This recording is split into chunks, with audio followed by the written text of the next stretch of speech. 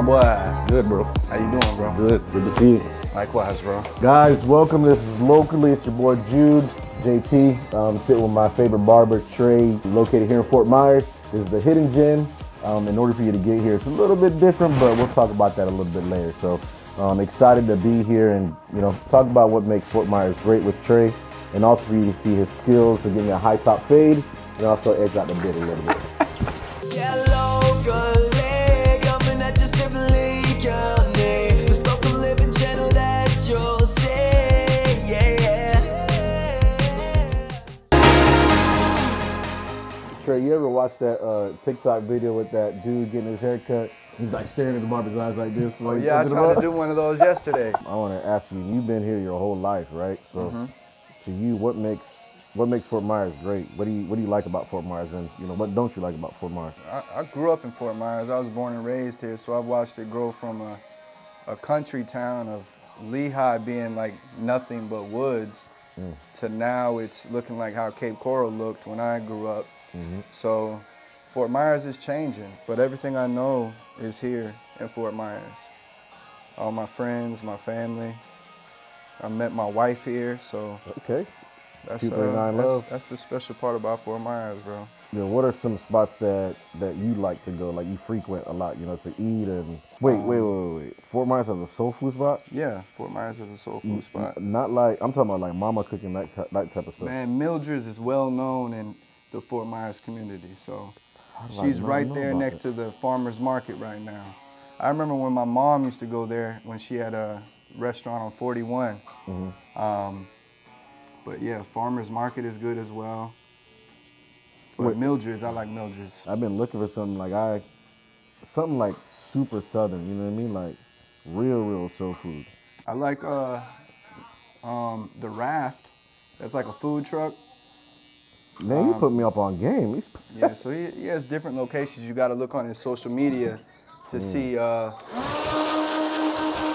where he's gonna be at. How long you been cutting hair? 4 years. Are you serious? 4 years. Man, I met you like a year and a half, 2 years ago. That's crazy. Yeah. Had to figure out what I was gonna do, man, and ever since then, God's been looking out, man. I was actually a general manager of a lab testing company. Provide lab tests direct to consumer without a doctor. I was always into art, and a friend of mine chose to go that route, and I've always liked being in that setting of the barbershop. I used to sweep hair when I was like 12, 11 in the barbershop, and just that environment, me being able to be creative and be myself, and it's kind of like therapy for not only the barber, but also the client. They get to come here, be free of judgment, worry, they get to be their self, congregate, crack on each other. Believe it or not, men like to be pampered too, bro. Like, if you offered like facials and stuff, I'll do it. I do. You lying, for real? I do the facial things, but we'll have to get a facial next time. Not many people want it. I'll do it. I would show you my toes, but I don't want you laughing at me, so. Yeah, nah, I bet you those are some critters. Any other art? Like you talked about your logo that you made. Yeah, I actually wrote a book. Archie Goes to the Barbershop. It's a children's book. I did that right before my mom passed away. And, but I used to draw, used to write music, things like that.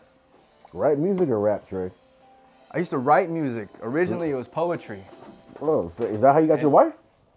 You wrote her poem, don't lie. You wrote her poem. My little ebony queen. Hey! Yeah, nah. Nah, it was something I always hid from, people really didn't know I did music or that I wrote anything. I was kind of scared of judgment, Any words of encouragement for local entrepreneurs, kids that are trying to, make it out from where they're from? What advice you got for them? Don't give up. Focus on your creativity. Try to do something for somebody else, then you'll truly be happy. And you'll make money along the way, so. That servant mentality. You go for me? What about you? What advice you got? I think for me, it's doing something you're passionate about, all right? So a lot of times you tell your parents, like, man, you can't make money doing certain things, but it's not always about the cash. There's one time I had a job that I made a lot of money from that job, but I wasn't happy in it, right? My satisfaction comes in serving others, like you said. Right. So it's not always about the money. It's just finding something that you like to do, something you're passionate about, and figuring out how to monetize it, whatever it is. Yeah, exactly. And there's always a way to monetize it because your gift will make room for you. So For sure. Man, whose show is this, bro? Is it mine or is yours? nah, it's yours, bro. Nah, hey, don't cut this out. Leave this in there. He's trying to take my show. Nah, bro, no, definitely not. Trey, I appreciate it, bro. All right, Thanks, brother. man. Appreciate you, man. Yeah, now let me get that thing go. Most definitely. For sure. I want to get like some of his. A cut or something like that. How can they find you? Instagram, TreyFadez239. TreyFadez 239.